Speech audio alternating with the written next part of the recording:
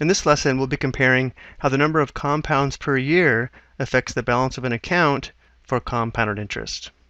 So if you deposit $2,500 into a bank that pays 4% annual interest, the three questions are, if the interest is compounded annually, what is the account balance after 5 years?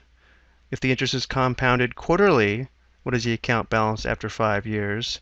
And finally, if the interest is compounded monthly, what is the account balance after 5 years?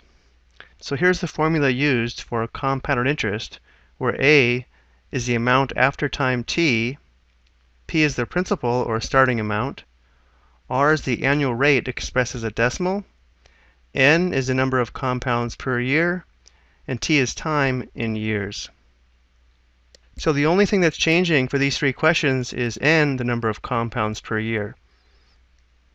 Which means for all three of these questions, we can use the formula A equals the principal or starting amount is 2,500 times the quantity of 1 plus the annual interest rate expressed as a decimal. Well, 4% as a decimal is 0.04. We'll divide this by n, the number of compounds per year, and then raise it to the power of n times t, where again n is the number of compounds, which will change, but t is the time in years, and in each case t is equal to 5 because it's 5 years. So our exponent is going to be 5n. Now looking at the first question, we're told the interest is compounded annually, which means it's only compounded once a year, so n is equal to 1. On the second question, the interest is compounded quarterly, and since there are 4 quarters per year, n is equal to 4. And then for the last question, the interest is compounded monthly, and since there are 12 months per year, n is equal to 12.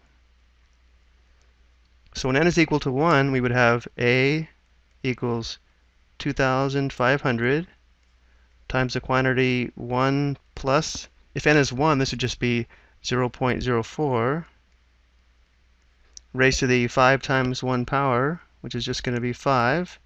Let's set up each of these and then we'll evaluate them on the calculator at the same time. So for the second question, because the interest is compounded quarterly and is 4, so we would have A equals 2,500 times the quantity 1 plus 0.04 divided by n, which is now 4, raised to the power of 5 times n, or 5 times 4.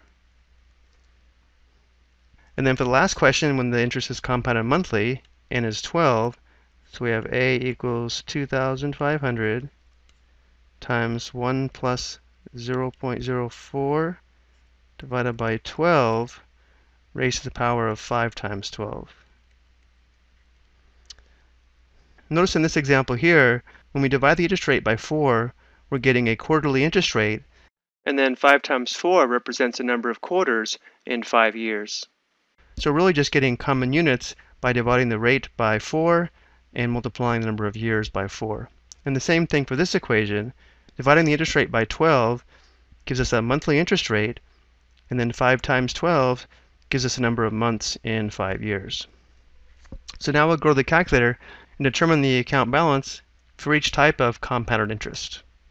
So first we'll have 2,500 times the quantity 1 plus 0.04, and raise this to the 5th power. So if the interest is compounded annually, the account balance will be $3,041.63.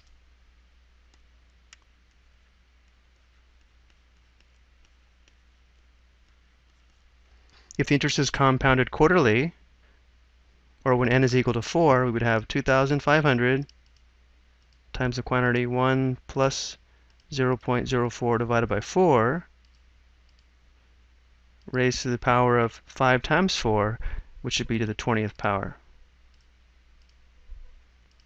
Now the account balance is $3,050.48.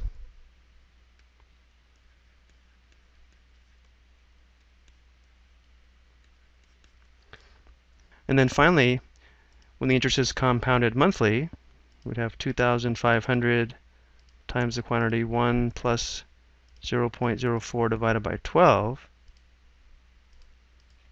And all this is raised to the power of 5 times 12, which should be to the 60th power.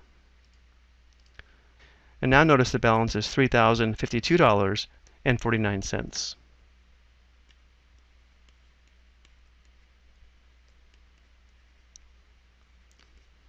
So as we can see from this example, the more compounds per year, the higher the balance would be.